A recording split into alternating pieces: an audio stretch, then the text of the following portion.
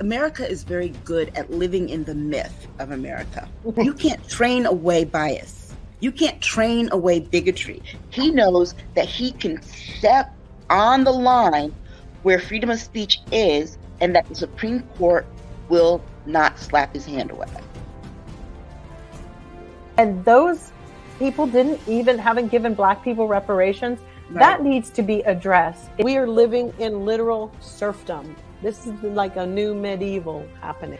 This impacts everybody in the United States. They cannot stand us to have anything. And once they have established this as a precedent, they are going up the chain. It has nothing to do with the American people. It is all about power. About power.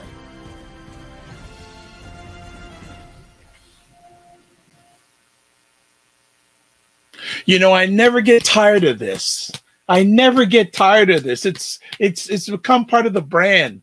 The state of things with the Aisha, Jill, and LaLa, that's part of the brand. We got to get t-shirts of this. Two hands going like this. That would be so good. What is up, everybody? It's Dr. Vibe here, host and producer of the award-winning Dr. Vibe Show, the home of Epic Conversations, and I'm the host of Epic Conversations 2020 Best Podcast News Award winner, 2018 Innovation Award winner given out by the Canadian Ethnic Media Association. I also co-host and co-produce the only online show in the world for dads and fathers that's sponsored by Dove Men Plus Care.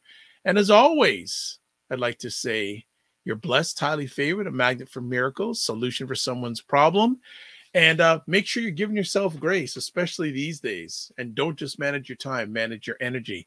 So before we bring two of the three superstars on the platform, some quick housekeeping today.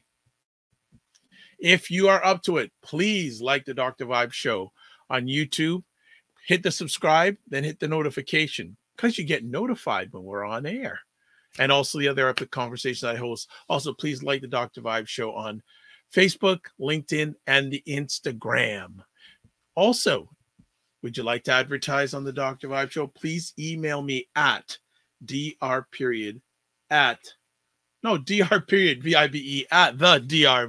drvibeshow.com. And I was going to say something else, but we'll let the ladies come on. So we've got Aisha and LaLa tonight with us. Well, where LaLa is this morning, there she goes. Maybe we get her picture with this on a t-shirt or something. But we've got them both here. Jill is not with us today, unfortunately. I would just say that just have prayers. Jill's going through a family situation right now. So we'll just leave it at that. But have Jill Jones in your prayers. Ladies, what's been going on? Busy.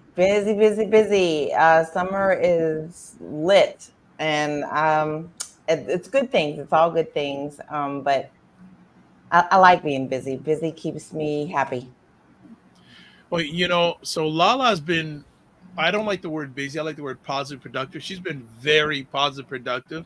She won't toot her horn, but she's just done some posts talking about women buying real estate. What's the story behind that? Well, I have a whole series, and I've been teaching real estate classes since 2006. One thing I noticed is women tend to not want to buy because they're expecting a certain thing to happen in their life before they buy. They want to be married. They want to have children. But what they don't realize is you can go ahead and start building your wealth now and incorporate life into life when it happens, because real estate really is a really good investment. And that can save for your rainy day. It also can help with your children's college. It can, be your first house for your husband if you decide to get married. So my goal is to get women out of the thinking that they can't do something because something else didn't happen in their life. Okay. It just I was listening to a commentator today who I respect, who has his PhD in economics.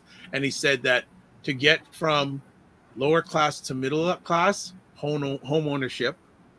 And for many people, if you want to get from middle class to higher class, stock ownership.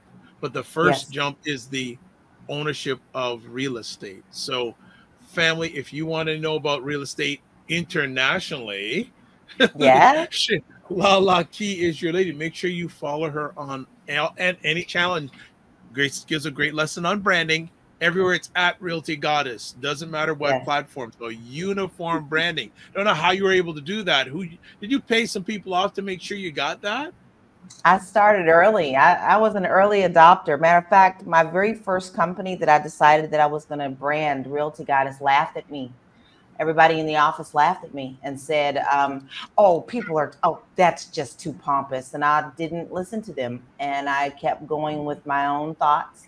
And now everyone is like, well, how did you do that? Well, I was a forward thinker. So don't let people hold you back. Excellent. And welcome back, Aisha K. Staggers. We haven't seen for a bit. You're overcoming a little bit of a health challenge. You're still in the process, but you said you had to be back on here, and your doctor said you need to have at least some social interaction once a week, and you chose us. Yeah, because for the most part, I had been keeping away from people because my I was telling Dr. Vibe beforehand, my mouth hasn't caught up with my head yet because I keep having seizures. So, but she said I need to get in the practice of being around people again. And my daughter made sure before she went to work that I look human. So she put a little stuff on me because otherwise I was looking very peaked. Yeah. Well, in my heritage, they say you probably say you were looking a little rough. Rough is kind. Okay. Well, you look very cute right now. Yeah, you're looking great. You're looking great. Well, and thank you for taking the time. And again, I always say to people, your health is your wealth. Yeah. Yeah. I was telling you earlier that this is the first day that I haven't had a seizure in a long time. Oh, wow. And all week, the first day I was able to sit up. So all the time I was responding to you on Discord, I was laying flat on my back. Oh, wow. Oh, wow. Oh, wow. Okay. So, and you know what? And you're in the communications, and so is Laura, but we love when people do something called a segue. So you just did a lovely segue for what I was going to talk about. And again, want to encourage people, and I'm going to show it in real time here, the State of Things Discord group, the State of Things. And I mean, one of the people that's on this Discord group, he said to me, wow. He says, he goes, man, he doesn't live, he lives in Canada, but he said, I don't want to live in America after what they're sharing on this Discord group. Pretty frightening. But yeah, so really want to encourage people, the more the merrier, that, hey, if you want to find out what's really going on in the United States of America, the Discord group, there's a picture of it there. I'm just going to put on the screen and how you can become a part of it. And this is how you become a part of it.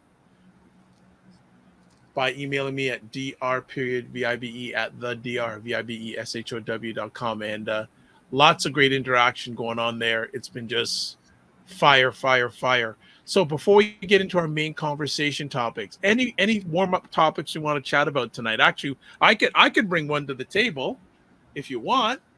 Go right ahead, because it's a lot, isn't it? The prime minister of the country that I live in, him and his wife are separated.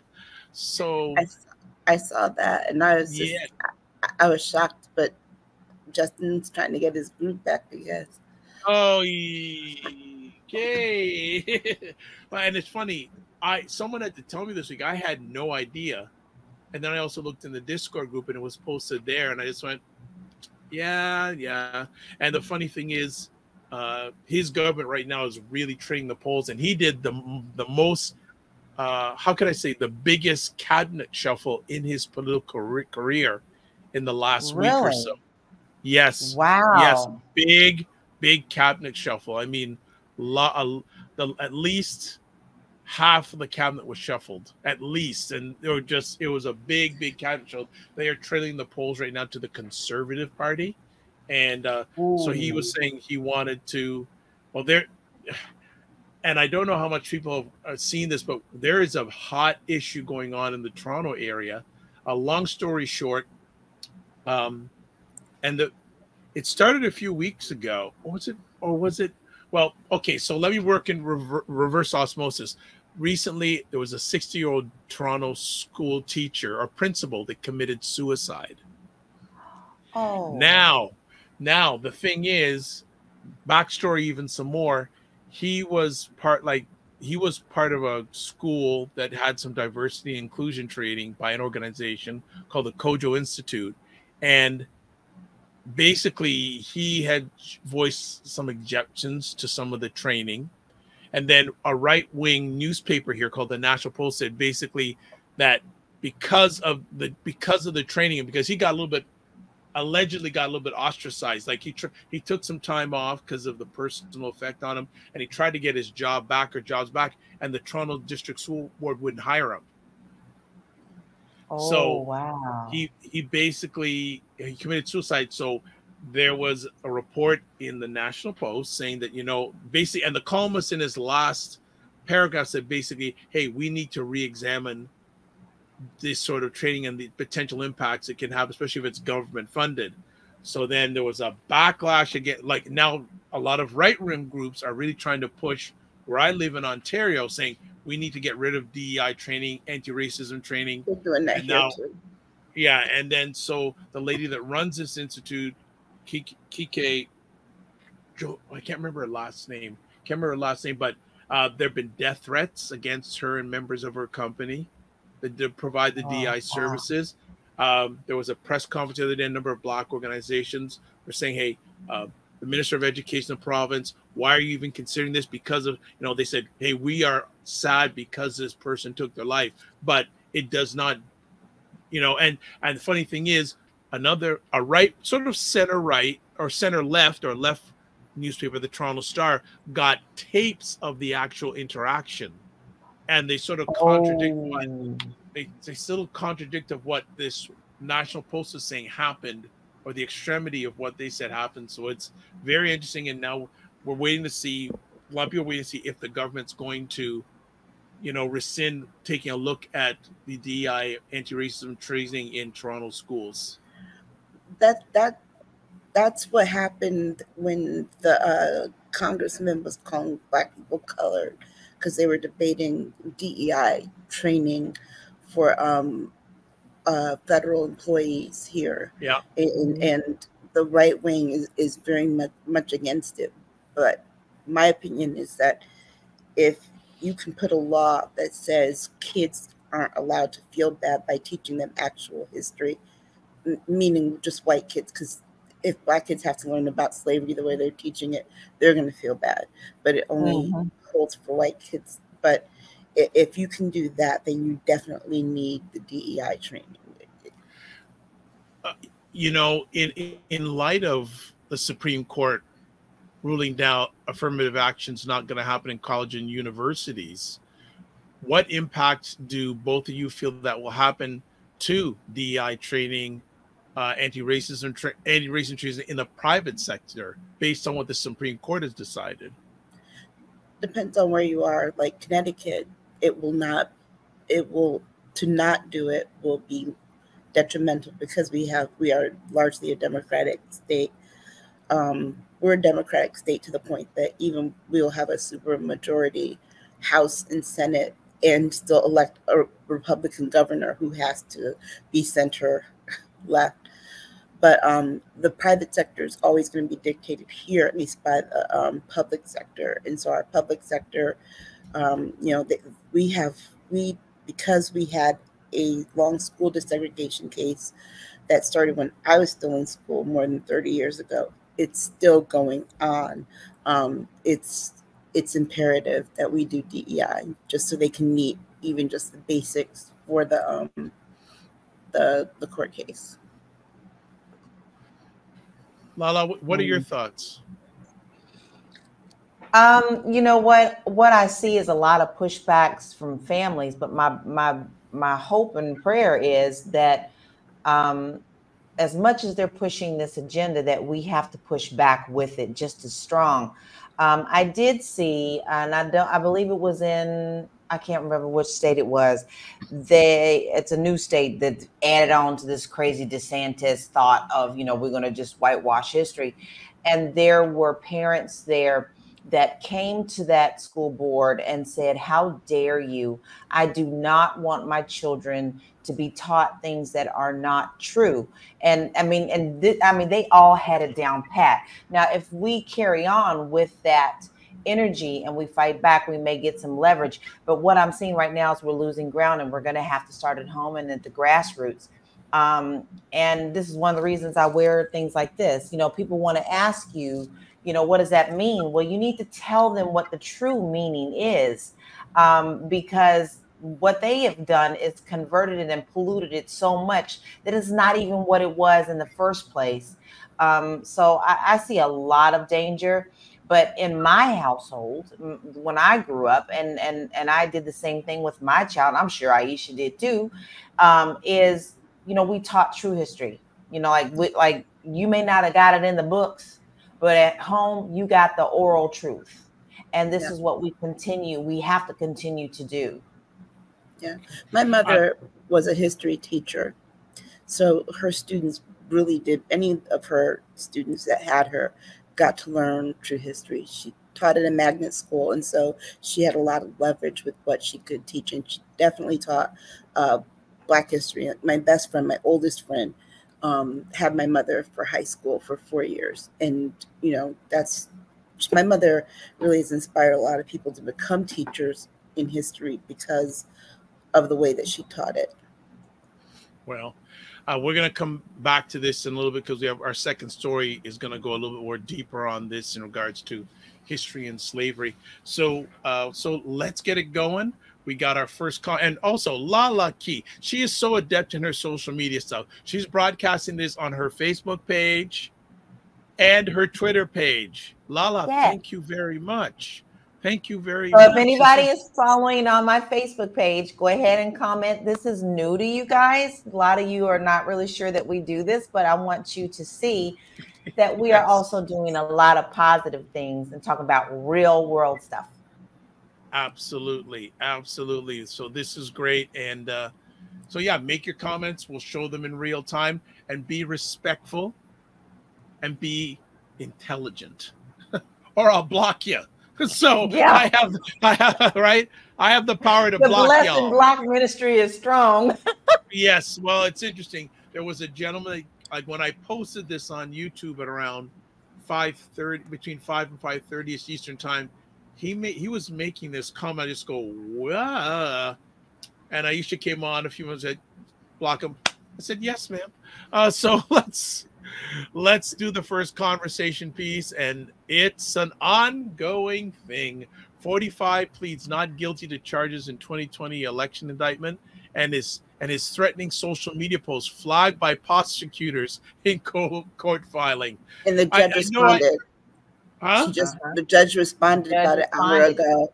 She said, well, let's talk about the charges first. What's not to be charged? Everything is mounting against him.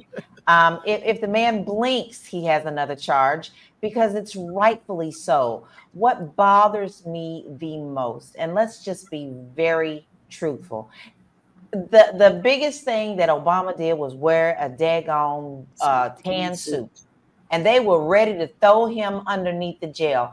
This man has shown that he is nothing but a con man from the very beginning, even before he got into the White House. Yet he is still getting the luxury of walking around and opening his garbage mouth full of stuff, calling people everything under the sun, and pleading innocence when we see everything that he has done and is continuing to do. Now, I am a firm believer in, innocent until proven guilty, but not in this case. we know for sure that he has done things that are illegal. His whole family has. And what bothers me is he's one of these narcissist people that instead of the attention being on him for any kind of negative, he always wants to cry wolf for somebody else. We're not talking about Hunter Biden. We're not talking about Hunter Biden. We're talking about you and all the shit that you had in your house, allowing people to come in and walk through and do whatever they want to with those documents. This is critical. And this is why it really bothers me as an American that people want to support that. Even with Nixon, both sides were like, oh no, he's got to go, but not in this situation. So I have a lot of issues, but I'm gonna tell you one thing, you better not keep on messing with Jack, because Jack don't play. And I love the fact that he calls himself staring Jack down in the face, and Jack was just unfathomed, like, yeah, and you in here, and I still got more things for you. He's not playing around. And here's the thing, I would still be saying this, guys, if it was somebody else. It's not just Trump. Me as an American, I am appalled at what all he has done to this country. I'm gonna be quiet because I got a lot more to say. Lord. But the most important charge that Jack came up with was that fourth one about denying people their right to vote. When people vote, they spoke. They said what they want because you don't like the color that they are. Now, mind you, he picked Detroit, Philadelphia, Phoenix, Santa Fe, and a couple of other places that have either large Black or brown populations. You weren't going to win those cities anyway. Atlanta was the other one. You weren't going to win those cities anyway, period. And you knew it. You knew it. You didn't win them in 2016.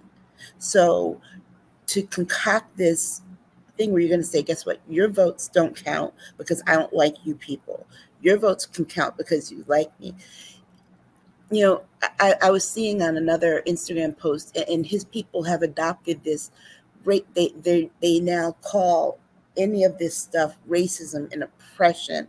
And first of all, they don't have any concept of what racism is. You're a person of color in this world. You know what true racism looks like, feels like. But I was telling my daughter this the other day. When you aren't used to being held accountable, accountability can feel like oppression. And that is what he is feeling now. He has never been held accountable for anything. Every time, it's always been a civil case. He's always been able to pay it off.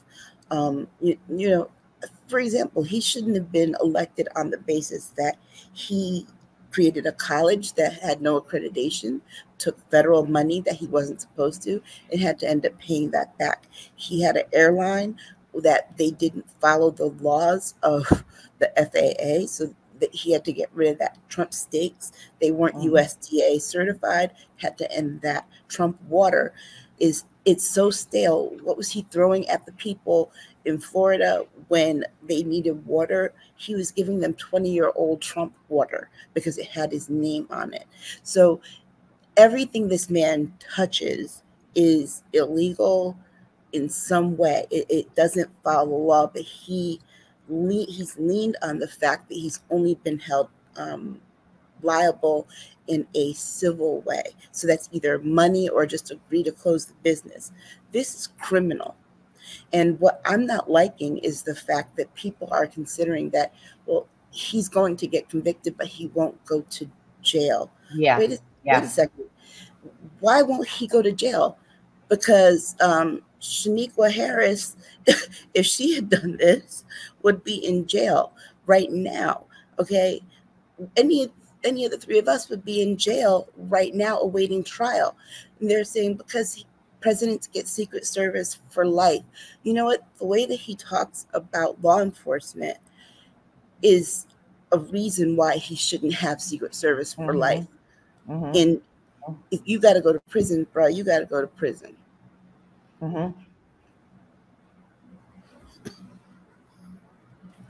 So we're got some comments here. And there's some people watching on LaLa's Facebook page, so you're more than happy to chime in. Regina says, yes, so sick of, quote, what about, I wish the Senate could get 60 members to pass an amendment saying no citizen convicted of felonies can run for president. Just cut them off. Well, the other thing too is if he wants to do the whataboutism, what about Hunter Biden? What about Ivanka and Jared? They actually worked in the White House. They were hired. They had security clearances, but they still made $800 million. What Hunter made? What you're mad his 10 million to their? They made 80 times the amount that he made, and are still benefiting from all of their connections that they did. This is corruption at its finest, and this is what nightmares are made of. We are just now tapping into how much damage this man has done to our country. This is the iceberg that sunk the Titanic. We don't see all the mess that's underneath. We only see the cap of this. We are going to see detrimental things about and what's going on for our country for years and years and years to come, probably much longer than any of us will be here. And just the fact that these other countries such as Russia and China and all these places are building their own wealth and getting rid of the American dollar. This is telling, and I really truly feel that Trump had his hand in that as well. Yeah, and the only other thing you need to know about how bad all this stuff was remember when the day after a president is elected is when they start getting the security briefings and everything. Trump didn't want to turn that over to Joe Biden at all. Remember? No. Not at all. Joe Biden didn't know what he had until the day he walked into office, and I'm sure he hasn't told us even half of what he had to deal with. I'm sure, and then everybody wants to keep blaming him. Now, listen, I don't agree with what Biden does all the time either, but I never have with any president. I call it like I call it. I call it as best as I can. When things are wrong, I'm going to call you out about it. Do I like what Hunter Biden did and all this stuff? No, but guess what? He's not a public servant. He's not a public servant. And Joe Biden is not a bad father because he is a parent to his child. Everything that I feel that the Republican Party or the Trump Republican Party, because there are some Republicans who still fighting against a lot of the things that he set precedent to, is a very dangerous thing. Everything that they tout as good and wholesome is not the same for their own green pastures. Yeah, and the truth of the matter is that if we're being honest, Donald Trump doesn't believe in any of the Republican Party's principles or anything. The only thing that he cared about was that he made more money under them because of taxes. But up until there was a black president that made fun of him, he was a Democrat. All right, we got some comment here. Regina says, so happy to see Aisha back in the house of Vibe. Yes, it is good to have her back. But we need the three ladies back eventually. I was hanging out with my dad today, and he was talking about the judge. And he said he's happy with the judge. Why is he really happy with the judge? Because the judge has Jamaican heritage. He was proud. He says, we're everywhere. We're going to put the man in jail. It take a Jamaican to do. Well, this is well, Jamaica's in high heaven right now. They got this judge, and also the Jamaican women's soccer team has advanced to got into the qualifying round or the elimination round of the World Cup. So my dad is flying high right now. But let me ask, and I heard about 45 wanting the trial to be moved to West Virginia. Because he said it was more diverse. Yeah. Uh-huh. Really? Things never said about West Virginia diversity. Yeah. Okay. And so do we see this trial actually happening before the election? Yes. The judge, everybody that has talked about her has said the same thing. She doesn't play. No. And because of her reaction, I know we said we pushed this off, but Aisha did mention this judge has already responded to what Jack is calling Trump out for, because immediately, just like he always does, he throws a tantrum. He went straight to Truth Social, and then he will not shut up. And then basically he put a threat out. That's a threat. Yes, I was gonna. You're reading my alleged mind and doing another great segue. Let's talk about this alleged threat. I'm gonna let Aisha go ahead. Aisha. The thing that, what is it? Come for me, and I'm gonna come for you. That here's another reason why that is so disturbing, and why Jack did the right thing, because unprovoked. Remember what he did just a few weeks ago to Barack Obama. He put a former president's address on his social media and told his people somebody went there with 400 rounds of ammo. They thank God for Secret Service. But here's the problem with what he did. She said on Thursday, do not tamper with witnesses, do not threaten, no retribution, nothing. And what does he do? First thing he does is he goes and he does that. And then he says, oh, but I have freedom of speech. No, the judge said you have freedom of speech except where this case is concerned. You cannot threaten people, witness tampering. So Jack did this. They said he did it last night around like 11:30 and turned this into the judge. And then Trump's people responded, said, oh, we need more time. She said, you can respond by Monday by 5 p.m. And he said, no, we need more time. Well, an hour ago, the judge said, I said Monday by 5 p.m. Wow. I am so happy for that. This is how it should go. Yeah. Well, she's going to be really good too. Well, she's going to be really good too, because he wants it out of DC. He already started talking about this judge, calling her a Trump-hating judge. You haven't gotten in front of her yet. Dude, she already said your first court date is August 28th. Why are you think, see, too many people have shown him deferential treatment. Yes. And he thinks he can get away with stuff. No, you are in a criminal, this is a criminal case, not a civil case. She's not playing with you. You wait till you have to sit in front of her after you've done all this stuff. It's like, you didn't even wait a day. It was the same day. Well, look at this. He says, and if you're watching live on the replay, and you can't if you're listening to this on the replay, 45 said in capital letters, if you go after me, I'm coming after you.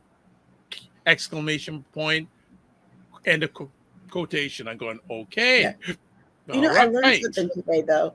I was trying to figure out why Mike Pence was very soft when the indictment came out. Then all of a sudden, Thursday afternoon, Mike Pence he was there with his hands on his hips. I mean, Mike Pence decided he wasn't going to be no punk, because I was trying to figure out why, and I said to my daughter, his attorneys must have said, read the indictment. But I learned today, Mike Pence is an attorney. So Mike Pence read the indictment as an attorney and saw all the stuff. And that's also why Jack is relying on his notes, because he documented his notes, not just like any of us would. He wrote attorney briefs every time these things happen. So Mike Pence went back and read the indictment as an attorney, and that pissed him off, because when he saw all the evidence, he was like, And then and Mother was there too that day. Mike Lord. Pence was like, yes. Mike Pence needed but it was actually good to see him finally wake up, because I feel like every time I look at him, I feel like you're a walking zombie, dude. You're just like, you have no emotion. You have it's like somebody stole his soul, and at least we saw that he had some type of real reaction. And in a way, I have like a little bit of sadness about the fact that, dude, you're that asleep that you didn't realize they were coming to take you out. You really don't believe that that's not what was going to happen, because they were coming for your head. It's like, you know how I say Mike Pence eats unseasoned white meat chicken, white bread with mayonnaise and white American cheese and salt. It's like somebody snuck black pepper on his sandwich the other day, and he got a little oomph. It's like he put ice in that glass of milk because he needed a strong drink.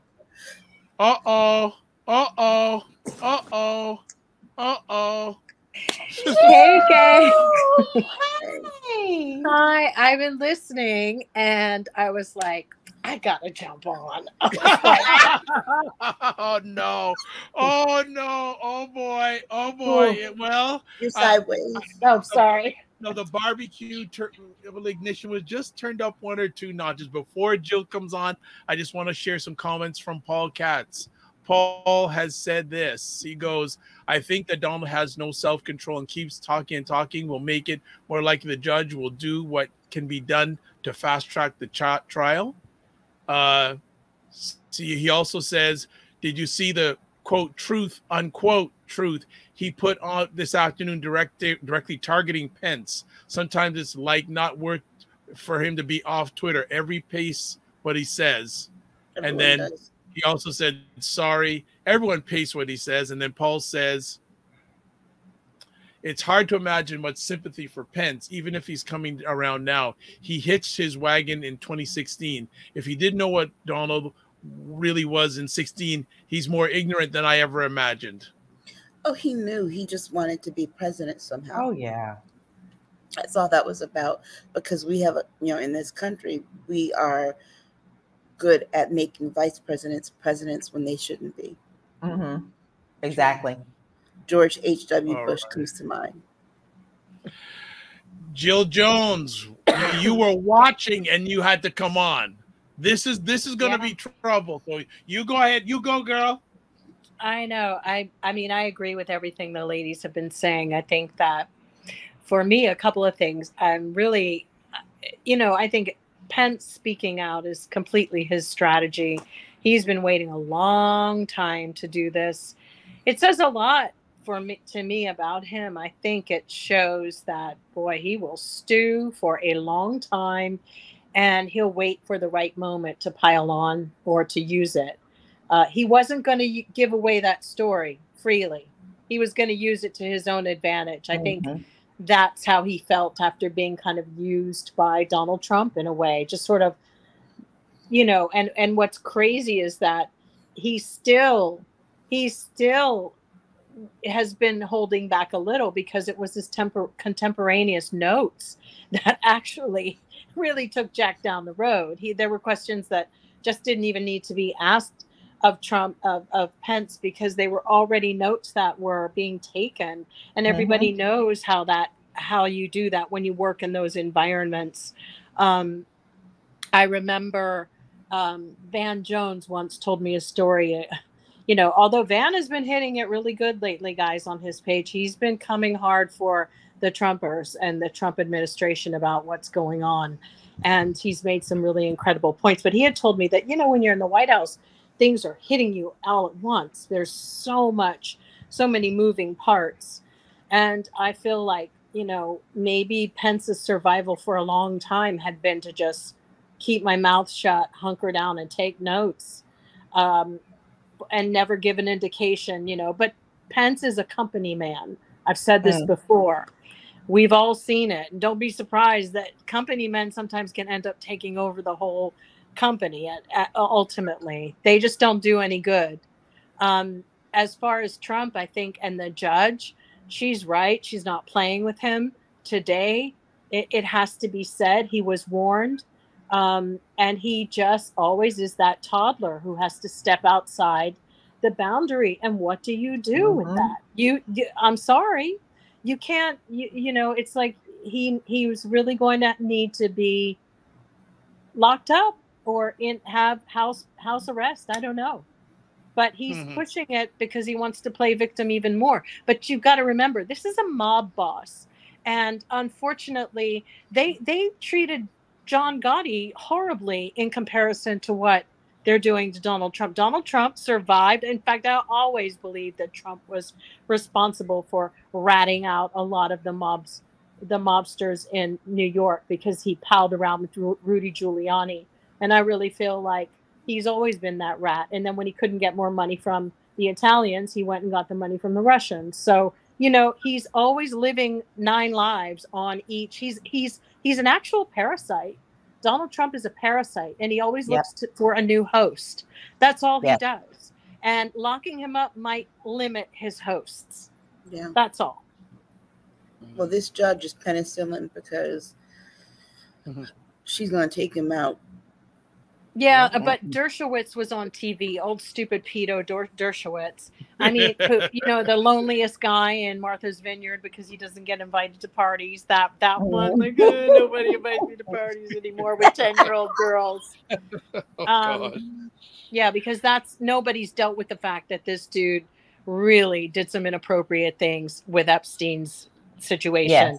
No ifs, ands, or buts. I'm not going after everybody on an airplane. There's actual in documents, depositions about what Dershowitz did. So they've let him off. You know, the worst part about all of it, Dr. Vibe, is that America has let people off for so long that then by the time it comes, it's like they are now in the kitchen, like burning them grits and cooking them greens and like trying to get it all together.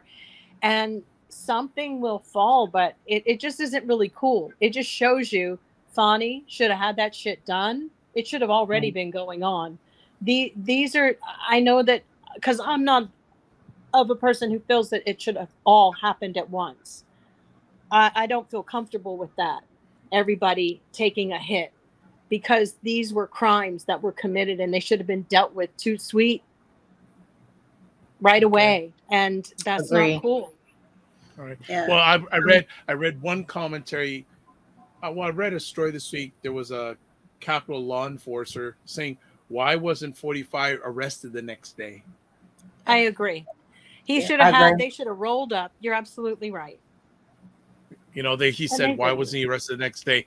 Paul adds again with another comment. Paul says, is there any legal precedent for a judge to restrict online or television communication for a defendant? Because that's a punishment that would really freak 45 out. Paul is so right. There's something, and Aisha might know this. I feel that the media needs to have a little bit of a blackout on them too, because the reality is they're all giving him advice. His people are giving advice to him. When you say, don't talk to this witness or whatever, the media is the conduit right now. And unfortunately, and that is exactly what's going on. Dershowitz was saying he should take this to the Supreme Court. He should do this amount of filing. Everybody's offering this free, unsolicited advice. And it's in a very indirect, shady ass way. And I hope that Jack Smith is keeping notes of who the little Pied Pipers are that are deciding to talk. But definitely the media is not doing any favors by constantly saying, well, what would you do? And what would this be? Because Donald Trump is watching as much as we are. Y'all agree. He's not watching Fox at this point. And no. I'll say this, because I want to talk about the media, because like I said, we're getting into silly season here. Yeah. And the media is about to lose its mind because this is a ratings boom. But Joy Reid said something the other day that it slipped my mind that quick. But here's the one thing that is not going to help him. And this is also why the judge came back so quick with her ruling today and told him absolutely not, denied. Because his attorney's talking about, we need more time for discovery and this and that. But dude is on TV every chance every day. And the fact is that he put out the defense on television. And so everyone responded to it like, oh my God, they're like, that can't be what you're going to do. That cannot be it, because you just gave away the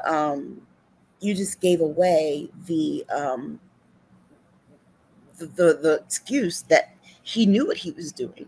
You just literally said, I mean, his defense attorney is on TV at least 5 times a day. That should not happen. If you are, because you don't see Jack Smith up in the media talking about, well, I'm gonna do this, I'm gonna do this, I'm gonna do this. Fani is different because she's an elected.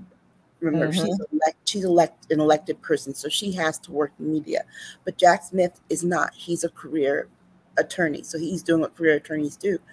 But Donald Trump's attorneys, remember, not one has survived that spent all their time in the media, because once they spend all their time in the media and give the strategy away, he tells them that they should quit. Like that one guy with the red hair that's been on MSNBC. And he left under mysterious circumstances. What was it? He said that irreconcilable differences. Yes. But I promise you that Trump tried to get him to do something that he wasn't comfortable doing with. And prove to him that, oh my God, you're guilty, because you tried to do that with Mike Pence. And Mike, like I said, Mike Pence is an attorney. He tried to get an attorney. If he was taking the advice of attorneys, he had an attorney tell him, I can't do this. You had an attorney tell you that you couldn't do this. So don't. But here's the thing, though. We all know that he's not used to no.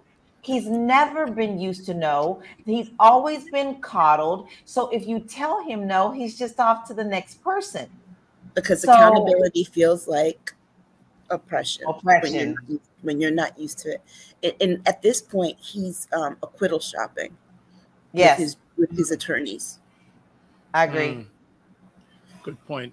All right. We got a lot more conversation topics to go, and we got a lot of things to chat about. Everyone who's watching live, especially, give your comments, share them out. Paul Katz is very much engaged. Let's have some others going at it. Let's have our next conversation topic. We didn't get a chance to talk about this recently. Let's talk about it. Black Republicans aren't happy with DeSantis about Florida's new teaching guidelines on slavery. Did y'all see the article that Ron DeSantis is fighting with everybody black? Republican, Democrat. Everybody. His own agenda doesn't even make sense. I honestly think at nighttime it probably wrestles with his own self, because he's just ridiculous. And the fact that so many other states are grabbing on to his stupidity is a telling sign about our country.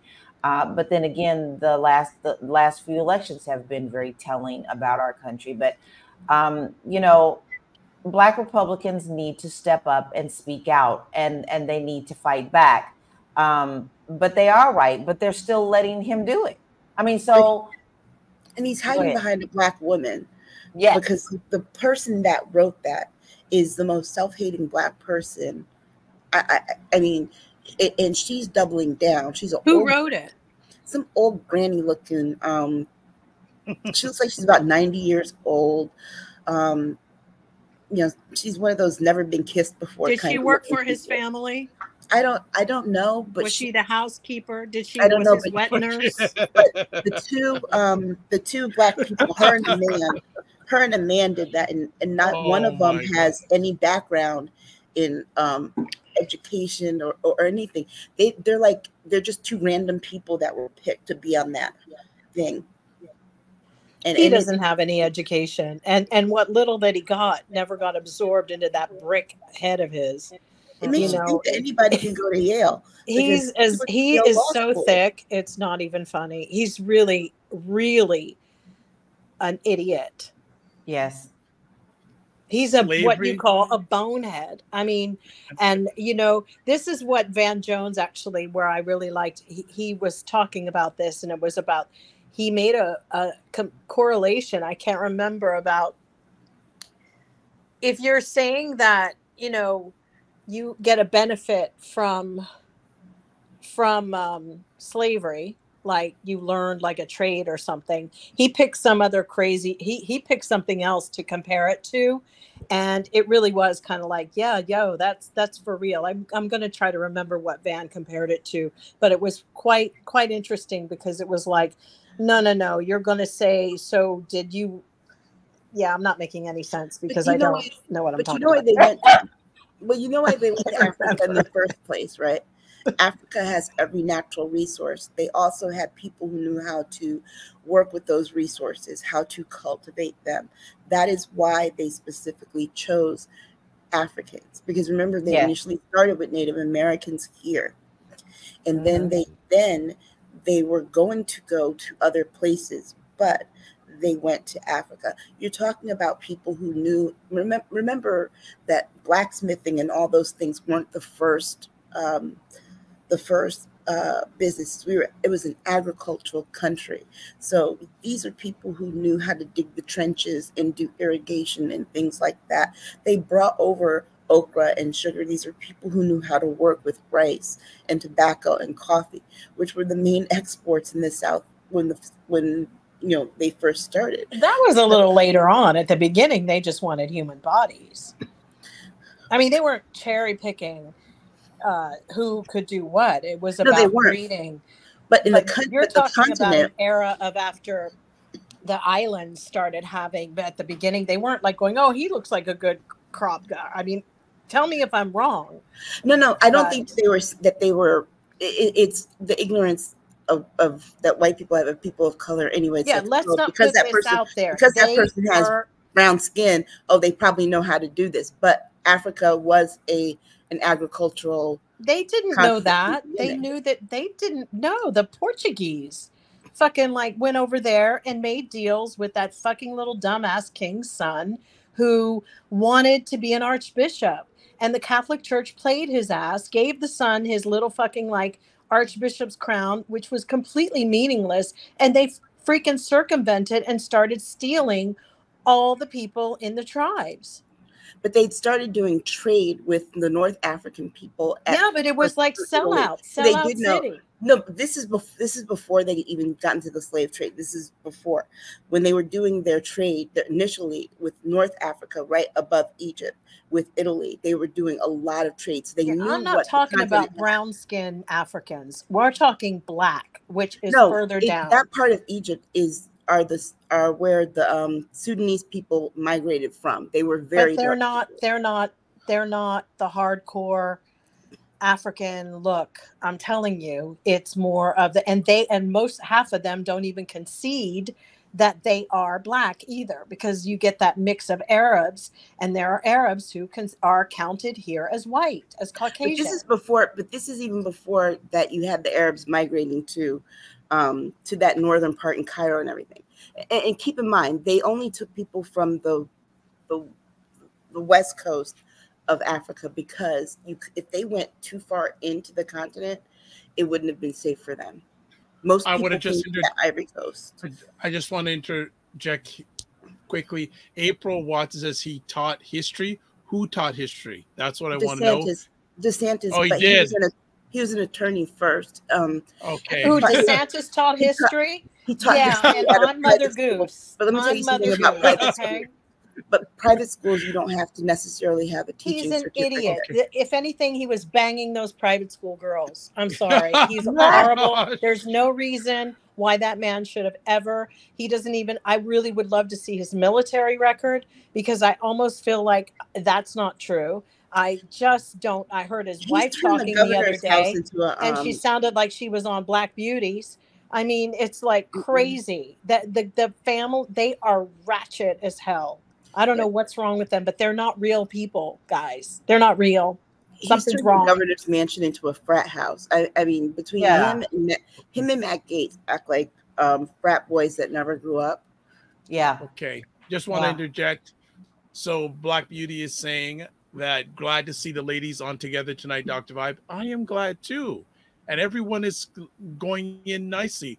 I'm just going to quote from this article: the new policies implemented by DeSantis administration in Florida require teachers to teach middle school students that enslaved people, quote, develop skills which in some instances could be applied for their personal benefit, unquote. Well, being the slave master's child didn't benefit a lot of people, because guess what? They were still enslaved. So if we're gonna talk about people benefiting from enslavement, the fact that your father owned the plantation should have been a benefit, because we know how some people like nepotism, but that wasn't even a benefit. So let's be real. Skills. Remember, a lot of people who were enslaved lived and died in slavery. What benefit where in personal life? So I have a feeling that this story is going to have legs, because I have a feeling we'll see what happens in other Republican states, because Florida seems to be the bellwether to see what happens there. So well, they also came for the LGBTQ people yesterday now too. Yeah. They can't do the AP psychology class because it mentions LGBTQ people in Florida. Okay. So wait, well, this is what Van Jones compared it to. He compared their comments about it to the benefits of child molestation. So this is what blew everybody away, because he was saying that people were like, oh, he goes, I don't know, child sexual predation and trafficking, which is something that the right wing is so concerned about. What if I got on here and I said, well, maybe your piano teacher molested you, but at least you learned how to play the piano. Or maybe your football coach molested you, but maybe you still got that scholarship into your college. That's a good analogy. Absolutely correct when he said this, because this is the party of Lincoln, and we should never forget that they have basically shit all over it, because remember, these are the dirty Democrats who flipped around before, and they love doing what they're doing to Lincoln's party. They love it. Yeah, the Dixiecrats. That's who the they Dixiecrats. are. These are the Dixiecrats moonlighting again, as they always do. They're always wolves in sheep's clothing, but now they're just wolves. It says a lot. It says a lot too. Before you go, Aisha, I would say this isn't Lincoln's party. This is 45's party. Exactly. It's not. Yeah, it is 45's party, and it is. It's my party, and I cry if I want to cry. If I want to. And it says a lot too. His party. They can't ever say that they're not racist, though, because remember, Dixiecrats went to the Republican Party when Black people started leaving the Republican Party and becoming Democrats. That is when they left. After, Black people, including Martin Luther King, were Republicans up till JFK. Right. When Black people started voting for JFK and coming to the Democratic Party, that's when it changed. The Dixiecrats were like, "Oh, well, then we're just going to have to go where they're leaving." Well, because the Dixiecrats operated in confusion, and they've always spoken with forked tongue. So if you look now, everything they do is they play the game mirror. Everything that we say, like, "Oh my God, this is the big lie," they're now calling it what we're the big lie. So it's like when I took a studying at the Meisner, the neighborhood playhouse. It's a theatrical program by Sanford Meisner, and the first couple year you're spending repeating back and forth the same word that somebody initiates. Only after you say it a million times to each other, like "you suck, you suck, you suck, you suck." Just do that over and over with somebody. Soon somebody pushes it and goes, "You suck." And then it goes, "You suck." This is what we're doing, this whole mirroring thing. And then you suddenly forget who started saying "you suck" first. Yeah. So that is what happened with your t-shirt.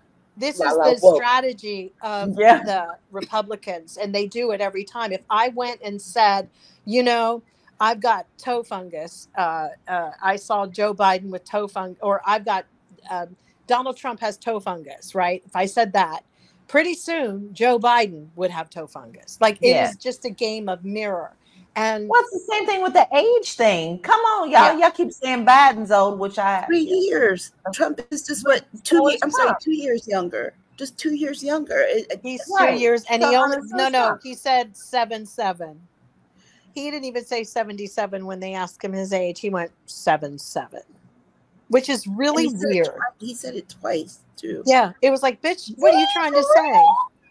Yeah, he's really a fucking mess. Oh God. He was, and people are saying that he looked more comfortable. I'm sorry, the fact his answers, and I read the transcript. There's nothing comfortable about that man, because the truth is There's nothing comfortable about him in his own skin. He refers to himself in the third person. You ask him his age, he says 7'7". I mean, the man can't drink out of a cup without holding the cup like I hold the cup when I'm having a seizure. I mean, the man, there's something fundamentally wrong. He definitely battles psychosis, for sure. It's kind of evident and it's clear to see it. But you know what's crazy is all the people defending him, and there's Fox getting ready to catch a lawsuit again because they're letting that Jesse Waters say the craziest stuff. Yes. All they did was replace Tucker Carlson with Tucker Carlson 2.0. Yeah, exactly. Black Beauty says, we for sakes weren't even considered to be whole human beings. So how in the world do they consider our ancestors to be benefiting from being third-class citizens? So bad that they put the 3/5 compromise in the Constitution. One of those amendments is to amend the fact that we were not considered human. Yes. Why do you think they did and why did they do it? Because of the census. Because in Mississippi for a time, you have more Black people than you have white people. And if those Black people, once they were freed, got to all vote the way that they would have, that's why Mississippi had one of the first Black legislators after Reconstruction. That's why they took away the right to vote. That was throughout the South. There were more Black people in the South than there were white people. All right. They had to devalue the vote, and they've done it more times than many. And let's be honest, and remember, the Constitution compromise was a compromise because they initially wanted 5/8. And racists want to go back to the point of the Constitution, like when there were never any amendments, guys. That's what they want. They want it from the day that it started, and that's it. They don't want any amendments. So if you don't fucking wake up and pay it, and I mean woke, get the woked. Y'all should be woked and yoked, because the reality is that's what they want, and they're slowly eroding our society and states to get it. And they will. There's a big chance that they're going to get it if he wins. And that is not even, that's just the truth. The thing that, all right, let's, the one thing one last comment, Aisha, before we move on. The one thing that does give some promise, at least with the whole DeSantis thing, is that for some reason he thinks that it will play the whole country the way it plays in Florida. He has not been tested in unfriendly circles, and that's why I'm glad that Newsom is going to debate him. I don't think that it won't, though. I think it would play, and I think there are many people who would start to see the advantage of being white. Even white people going, well, let's just let it roll. Let the chips. Sorry, guys. I don't know what to say, because there were, I will always say this, 71 million people voted for Donald Trump. Yes. Take that in. That means 1 in every 5 people that you're looking at is voted for Trump. Yep. Okay. Let's move on. Story here. 2 of the expelled Tennessee 3 Democrats win back their seats. 90%. Yeah. 90%. People have spoken. So, you know, your little plots and plannings, they're not always going to work. I mean, everything that you do in the dark is going to come to the light. These 2 young brothers are you better be watching them. You better be watching them, because they didn't come to play.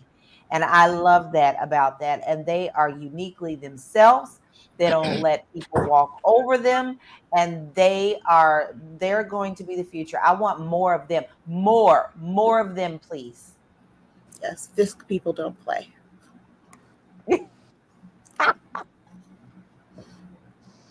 And anybody have anything else? Or is that a quick story from us? That's a quickie? It's a quickie, but it's to be noted. Real quick. We have to continuously remind them, because the dude, one of the guy, the jerk, said that he would take an apology from them. For what? What are they apologizing to you for? The first thing is that, let's be very clear. You thought you were doing this without the lights and things, the cameras. You just got embarrassed. That's all this is about. and you're asking for an apology. They won their seats. No apology. That's your apology. But that is a slave master move anyway. You know, oh master, we so sorry. That is nothing but a play from years ago. They always want us to apologize to them for nothing, absolutely nothing. These young brothers don't have to apologize for nothing. I mean, the good thing about them being back there is that they can deal. They will definitely provide representation for people in the whole Republicans' attack on class warfare, because that's what's kind of going on in the smaller states to sort of erode everything. That's the strategy too, to get rid of labor and to attack, to go against workers. So at least we know we have these guys there to deal with some of these things that have been coming up in these rural regions, especially where Biden has been trying to implement new companies again and things that are going on.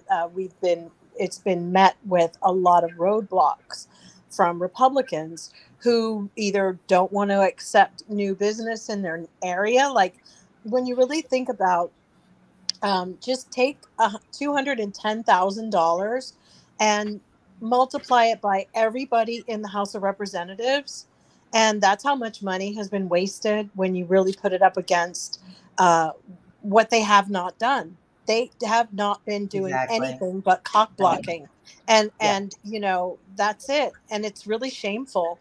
They've done nothing for their constituents, and we've had enough of it. People are hurting, and there's some good things going on. And if they would only have worked in tandem and lay down their fucking bitch ass fucking swords and deal with the benefits that we have, we could have really risen up quicker, because financially we are seeing a lot of things moving forward. But then as soon as they do, you have corporate America, those two bitches, Saudi Arabia and Putin, and them cutting their gas production. I mean, it's like, are we all going to continue to think that Saudi Arabia is our friend? Like, 9/11, y'all, that wasn't a dream. And that was a reason. Those bitches hate us. So I think we should return the favor. We hate you too. You know, it's like, well, in DeSantis' like world, just that'll when be we're getting on our too. feet. Ain't no friend. What kind of fucking friend, as soon as you get on your feet, comes by and says, well, I'm going to turn off your lights now, bitch. I'm going to, make it more expensive for you to live. Gee, I'm going to go and raid your fucking refrigerator and leave you with nothing. Fuck you.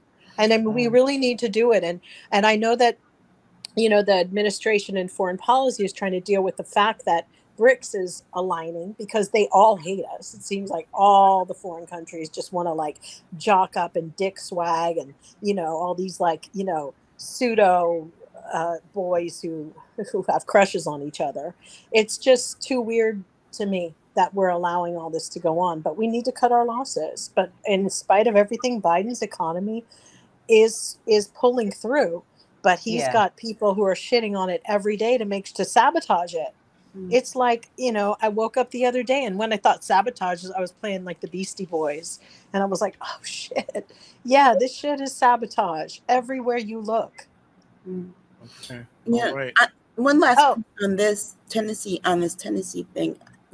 I have to say that Justin Jones gives me a little bit of hope, because when I was a student at Fisk, the person that had his seat was Harold Ford Jr.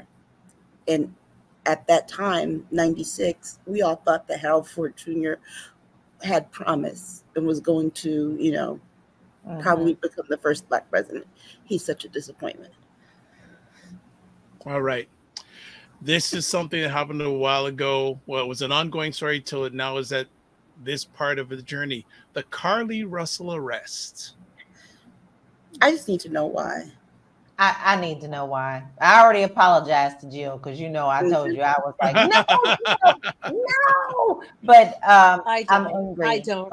Just like I don't need to know why the woman at Starbucks today was sitting there talking to herself. I really don't need to know.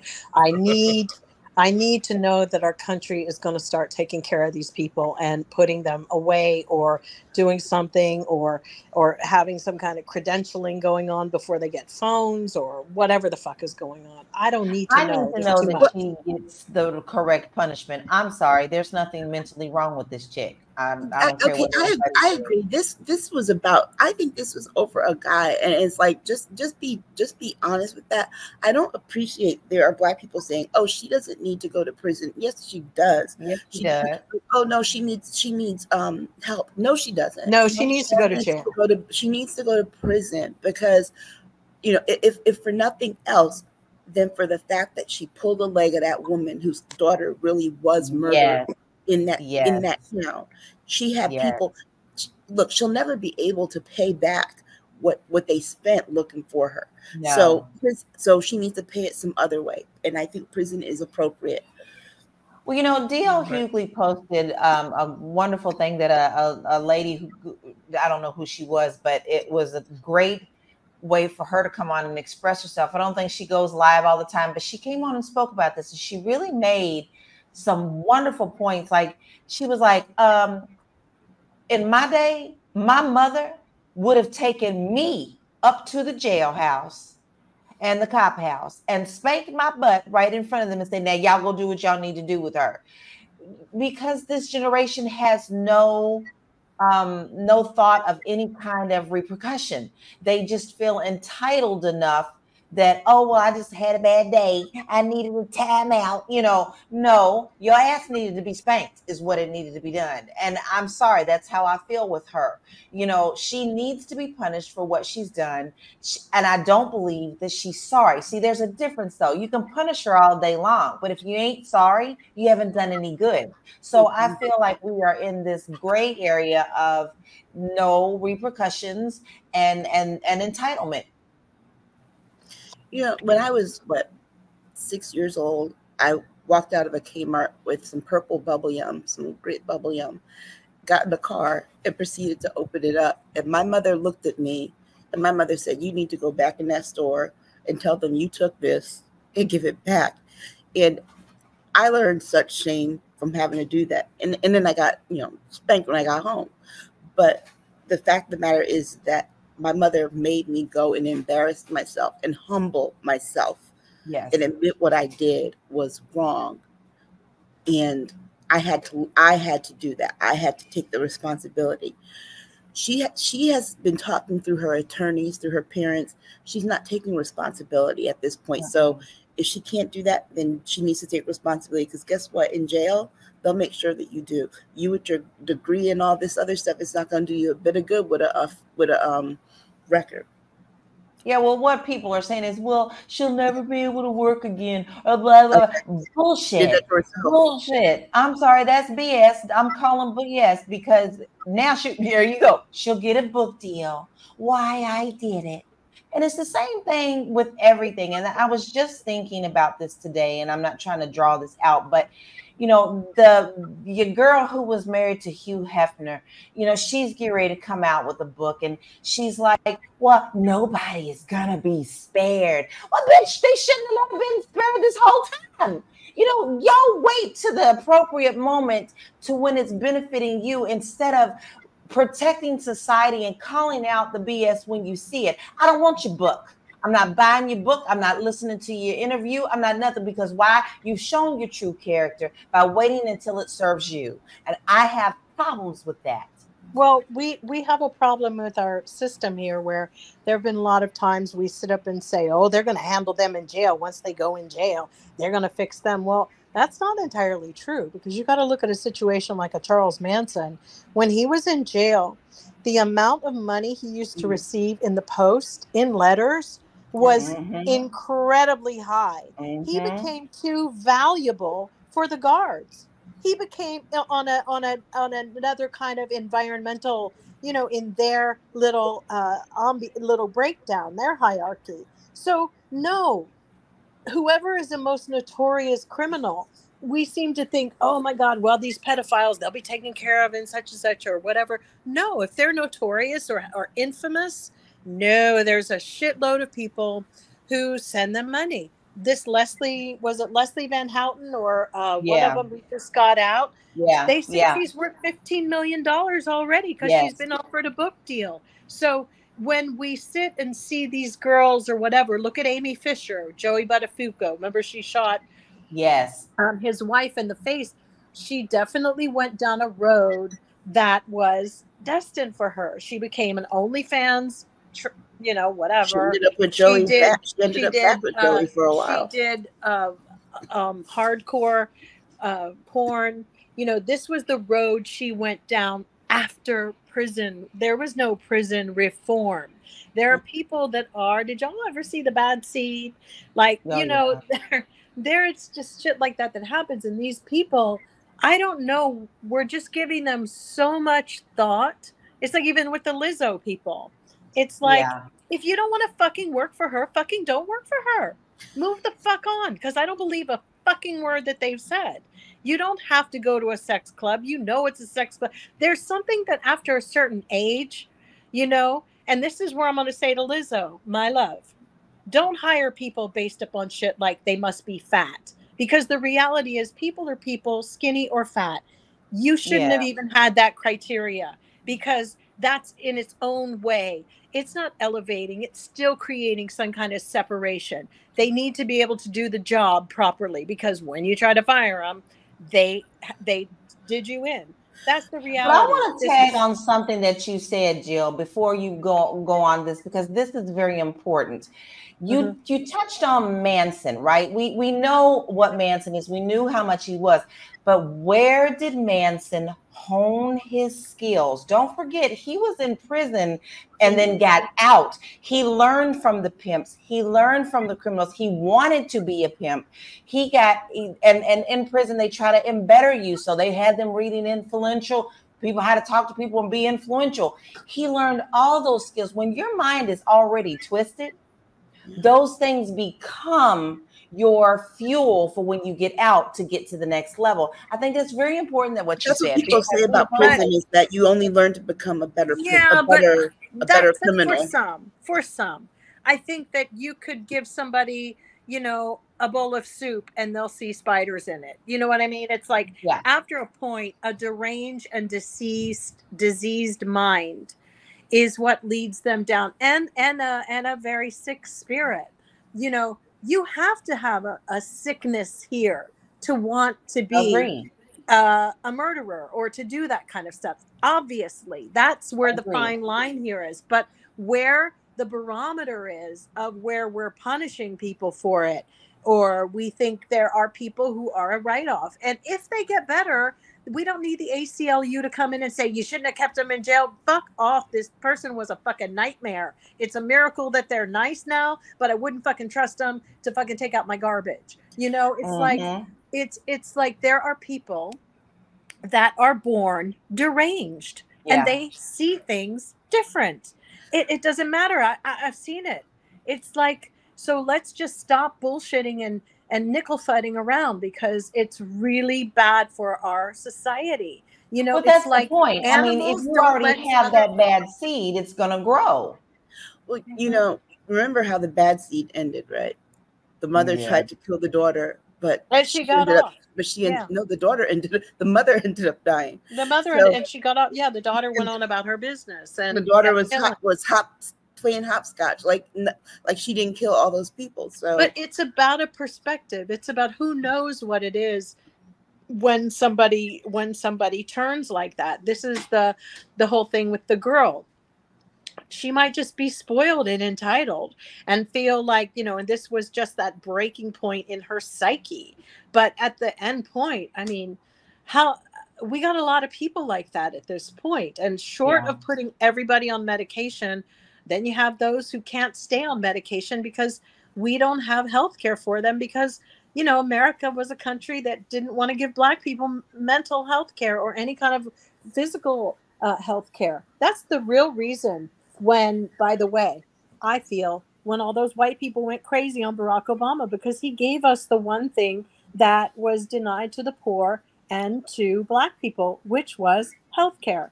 And they lost their damn minds. And that was the day they said, we're going to bring lynching back. And we're not going to, we don't even have to lynch with a rope anymore. We'll do it in a very metaphoric, like a symbolic ways. We will cut people off.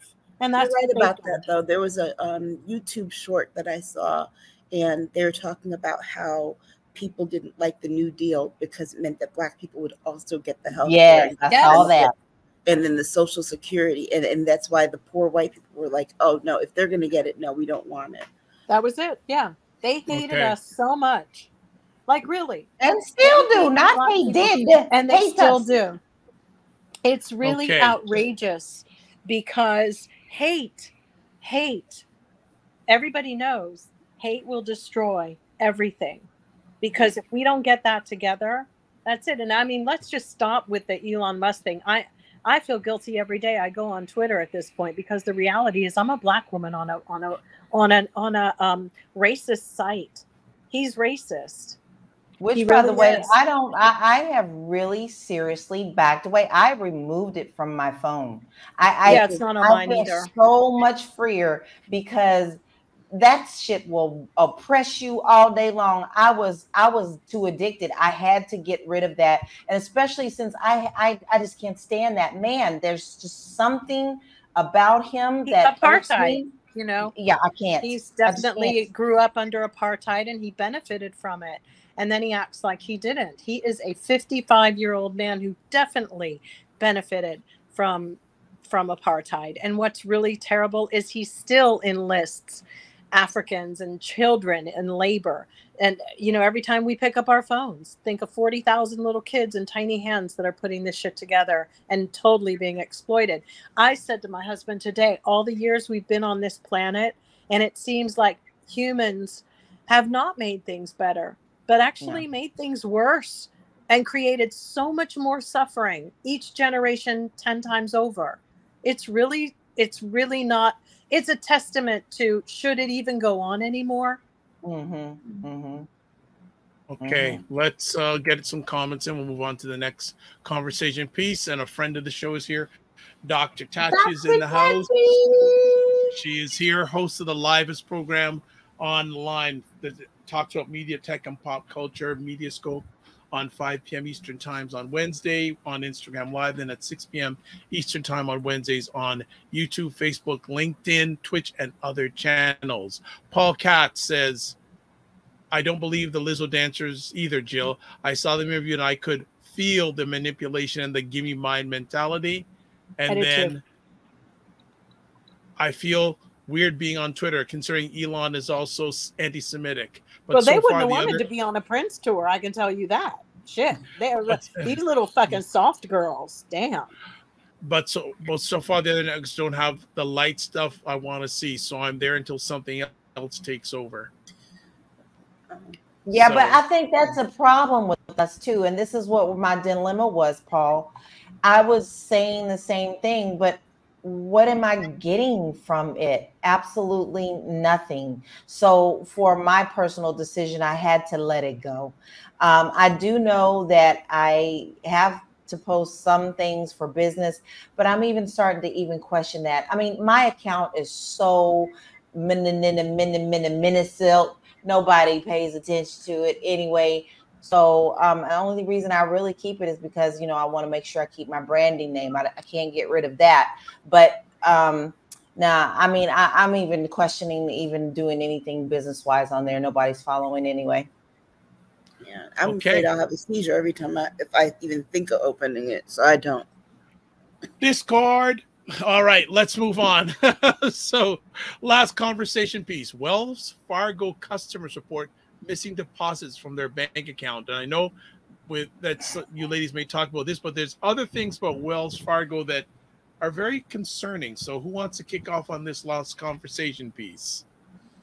I stopped dealing with Wells Fargo about 10 years ago. So I tell people every day, let me tell you something from a real estate standpoint. Every time someone has come to me using Wells Fargo, it has been a complete nightmare with their loans. Yeah. Also, I do know for a fact that Wells Fargo was not really following any kind of protocol when it came to doing foreclosures on people. There were a lot of illegal foreclosures that happened. Those people never got their homes back, and they don't deal with people of colors communities at all. Okay, everything about Wells Fargo, in my opinion, because I have to say in my opinion, is crooked. Stay away from them. They are nothing but a farce. You know, I know that all these banks are folding, and I don't understand why Wells Fargo is not one of them that had to be pretty much forced to close. They have been playing with people's money from the very beginning, yet they still come on and talk about we're the oldest institution. Okay, well, that don't mean you're the best institution. So my advice to you is do not use them for mortgage. Do not use them for your banking. They're closing their mortgage division. And they're closing their mortgage division. Now, and they're stepping back. Go for their refinancing. But then again, I just told you the reasons you don't need to be using them in the first place. And if your servicer changes when you get a mortgage, now let's be honest, I want you to know this. Hear me well, y'all. You may close with someone like US Bank or another type of bank that's out there. But when you close, if you go with a certain company, if that's not servicing their own loans, your loan is going to get sold as a package. If your loan gets sold, you're pretty much kind of screwed sometimes. So you need to be looking at refinancing in some certain situation on that if you can.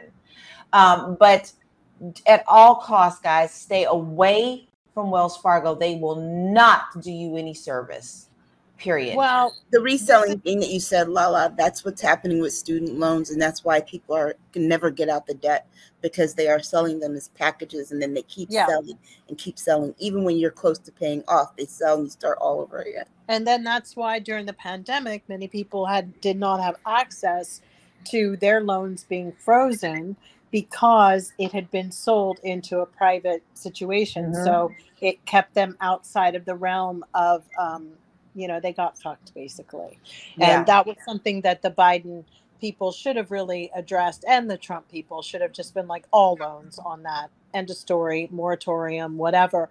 Because many people who had housing stuff, they lost their homes because of that. Yes, they did. Because they had. We're just now starting to see. I'm telling y'all guys, I'm in the REO business. I know about the REO. We were told a year and a half ago, look, y'all need to brush up on your training because these foreclosures are coming. And we are seeing them right now as we speak. Now, here's the thing. You're not going to see the same thing that you saw in 2008, okay? Because now the, what do you call those? Auction houses are the ones who are pretty much taking over these REOs. So you have to put your bid in online through an agent and things of that nature. That's a different beast than what you dealt with in 2008. Okay. And in a lot of cases, they are selling them with the people still in the house. So you're going to be responsible for evicting these people. Do you really want to get involved in that? No, you don't. So you need to be very, very careful about your moves when it comes to real estate right now. I'm not saying it's not a good time to buy, because the good time to buy is whenever you are ready, not when somebody else says it, when you are. But you need to be wise and educated about what you're going to do. And Wells Fargo, no. But I don't trust Wells Fargo on this side of the country. We didn't have it. Wells Fargo had taken over several other banks that had merged. So it was like SunTrust from the South and was it First United up here. They became one and became First Union, and then First Union became something else that was going out of business, and Wells Fargo took over. And that's one of the reasons why I never really trusted Wells Fargo. That's how they're moving more into wealth management, into that private bank where they have they sold their assets, I think, over with $603 billion. They have like $43 billion in just assets of it used to be Abbott Downing, and they did a lot of rebranding in 2021, which clearly because they were getting hit with so many things, I don't know, they did a whole rebranding, and now it's called the private bank, which is for ultra high net worth individuals. And as far as they're providing mortgages. They said they were stepping away, which means there will be a lot of layoffs shortly. But mainly, you know, a lot of people said it's because, you know, corporations are going in and buying real estate at the moment, and it's going to just be a rental kind of country. So basically, there's going to be no reason for regular people to even consider be considered for an actual loan for a house. Like, think about that. They are actually getting to the point where it's like, we're not even going to consider a regular person who's not an ultra high net worth to even buy a house. Everybody's going to have to rent. This is very dangerous what's happening. Wells Fargo should have been closed long ago. It has been committed so many violations with the FCC and everything. The FCC is a fucking joke. It's like, you know, it's like a fucking hemorrhoid that just, you know, does nothing and needs to be cut out too. It is bad. But it's bad what's happening with the real estate, because everybody, it's like all the level across the United States. It's like you have somebody who's watching some stupid reality show and watching some dumb, you know, C-word getting her hair done or eyelashes done, and it costs $150 to have it done. And the little idiot in like Montana, in bumfuck Montana, is like, I'm going to charge $150 for eyelashes too. So what happens is the cost, the rates of what people, their entitlement level and how they value themselves is really based upon these really odd bullshit, like influencers, all of that fucking nonsense. It's such fucking trash. The whoring that's going on from everybody, you know, just fucking whoring your life. The whores hustle and the hustlers whore. That's what America has become. I blew the whistle on that whole rental thing. I mean, there are places in Florida. I did a video on it a year and a half ago. Complete brand new communities built by well-known builders. They're not for sale. They're for rent. You pay for your lawn. You pay for everything else like you own it, right? But you don't. I'm talking massive neighborhoods that are now just. But it's so interesting that way here though for a while though, because the cost of buying a house in Connecticut has been so expensive for a long time and not matching the salaries. Like if you want a decent house in Connecticut, you're looking at spending $300,000 off the rip for a decent house. You can find a house that's in the 160s. But you don't necessarily want to live there. Yeah, but it feels like we're kind of moving in California for that. But we're moving into a very, as much as our forefathers or our not our forefathers, fuck them, they didn't do shit, but just whatever in my mind at this point. When I think about everybody who came here because they didn't want to pay taxes, right? Whatever. They thought the king sucked, fuck him, whatever. But here's the deal. Ultimately, the way that we're doing it with property is almost equivalent to England. It's like when Prince William, you know, what he just inherited when his father became whatever, those were properties that are all rental. And or when you even buy a house, it's for 75 years you buy a house for, and then the lease comes back up, and you know, it's like, think about that. So we're essentially going back into that kind of feudal system anyway, where these properties will be owned by corporations, but all it takes is for a few merging corporations to come together and it's one person owning your ass. So this is what's so dangerous about the fact that they're owning properties, because you're talking about, you know, go look it up. Look at what Prince William owns, shit that's like, people can rent like little like caravan lands, plots of land, and he still gets money from it. He siphons off every fucking last crumb. But we're headed down that road here if we're not really careful by allowing corporations to, all they have to do is put their heads together and say, let's just merge. We could own the whole city of Los Angeles. Well, I think that's what the ultimate plan is. I'm just going to be very honest. Absolutely. Elon Musk could own it all. Time ago. Elon Musk could go in and buy each and every little fucking developer stuff, and his family, he'll be like a monarch. He would just own. And is it right for foreign people, number one, to own this country the way they are. Chinese, they're trying to stop them. I'm not trying to be a bitch about this, but it is something to think about. I mean, we can't even keep our sailors who have Chinese inheritance, or anybody else. Seems like everybody's like betraying the country at this moment. And I don't think people really understand what that means to us when your classified information is given. They need to paint the scenario for people to show what your life will look like if too many trade secrets are out, and stop making heroes out of bitches like the one who has to stay in Russia for the rest of his life and every other fucking person. It's not cool. Well, you know, with this whole taking over housing to become rental, the place that's going to suffer the worst is going to be the South. Why? Because there's a lot of land there to take and to build on, and a lot of people are used to home ownership there. Like, I live in a place where you have to make 3.5 times the rent in order to even be considered to apply for an apartment. And down south, you don't have to have that. You just have to make 1.5 times the amount. And people own houses. Like, I had a house down there, and my it was in a subdivision, and I tell you, my mortgage per month was $700. That was it. But now they've gone up a little bit, but not much. But they've built subdivision after subdivision after subdivision.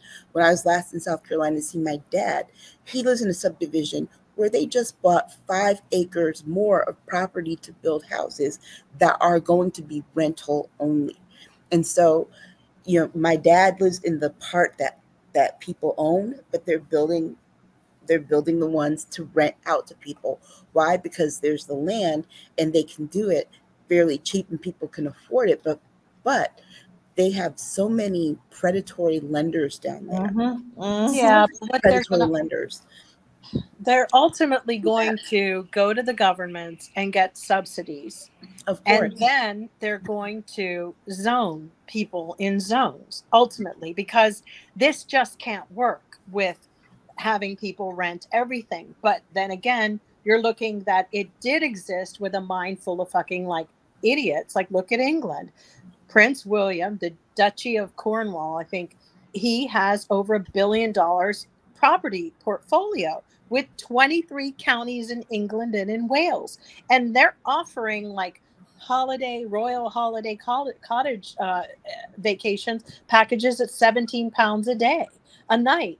But get this though, all of this adds off from leeches leeching on your fucking system. This is like, these are not properties that could be turned over or what they are. We are getting to the point where this is what we are reflecting, that greed. And this is a disaster, because I'm telling you, if I didn't live where I live, I wouldn't be living here. I couldn't afford it. No fucking way. It's just the simple truth, because I'm at a certain age, and you know, when you're like 60 or 61, they start throwing your ass out. Where are you going to go when you're at the point where you're on a fixed income? This country, oh my God, guys, this is so heinous. It's got the ugliest face.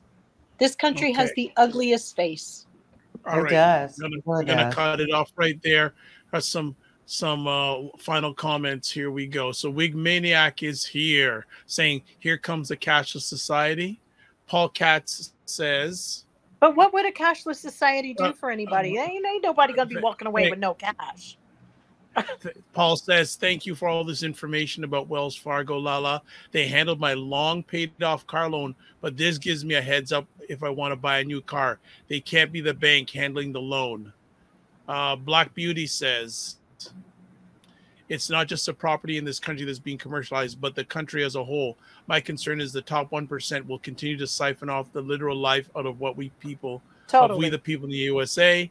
And also says, our constitutional rights are being reduced like sand in broken hourglass. And unless or until Americans wake up, nothing will change. They won't wake up. They will never wake up. We're asleep at the wheel.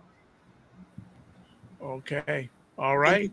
So that is it for another epic conversation. We started with 2, and then Jill Jones came in and just ramped up the party. There we go. So, as always, want to thank everyone who watches live on the replay, but more importantly, want to thank the three ladies. The three ladies are back. It's been a minute. Yes, it is. It's been a I minute. like it. It's been a minute. People are saying, where they at? Where they at? So they're back. So they're back. So before we let them go, let's start off and get their contact information. First up, there is a lady from a sunnier climate. Well, you can find me at Realty Goddess everywhere, but I will tell you guys, Threads is not playing nice with me, so you can't find me there from whatever reason. You'll see my account, but I can't see you. I have no idea. I'm not blocked, and they're not helping. So, okay, we do. That's what we do. Next up, Jill Jones. I guess that's it, right? Jill D. Jones. I have a few things like on Blue Sky now and a couple of other threads. I think I'm on there too. And then my Facebook page. Yeah, I'm just, whatever it is. Yeah. All right, good stuff. And Aisha K. Steggers. Well, thank you everybody for bearing with me while my mouth tries to catch up with my brain. That's probably the best way, but I'm still being a bit antisocial. Okay, all right, no problem. And if you want to get a hold of me, this is where you go. The Dr. Vibe Show, the drvibeshow.com website, email dr.vibe at the drvibeshow, YouTube, Facebook, and Instagram, the Dr. Vibe Show, Twitter at drvibeshow. And I'm not on Twitter that much anymore. I just noticed that there's nothing there. And Instagram at the drvibeshow.com. So a few last things. Let's just do some things here. You can watch replays of State of Things with Aisha, Jill, and LaLa on the Dr. Vibe Show on YouTube, Facebook, and LinkedIn, and the website, the drvibeshow.com. And some little last things we got going on here. Please like the Dr. Vibe Show on YouTube, or subscribe to the Dr. Vibe Show on YouTube. Hit the notification button so you get notified about epic conversations, and like the Dr. Vibe Show on LinkedIn, Facebook, and Instagram. If you're up to it, advertise. If you want to advertise on the platform, email me at dr.vibe at the drvibeshow.com. And finally, and always, join the State of Things Discord group. Email me dr.vibe at the drvibeshow.com. So, as always, we like to say this: live your life as a dream. If you can dream it, you can make it. Sometimes you have to get smaller to get stronger. Block assumptions, then aim bigger, aim better, aim higher, aim wider. Love, faith, and respect, and remember to give yourselves grace. And I'm going to do this to finish off. All right. I am really jacked that the ladies are back. I hope you are too. God bless. Peace out. Keep the faith, and see you on Discord.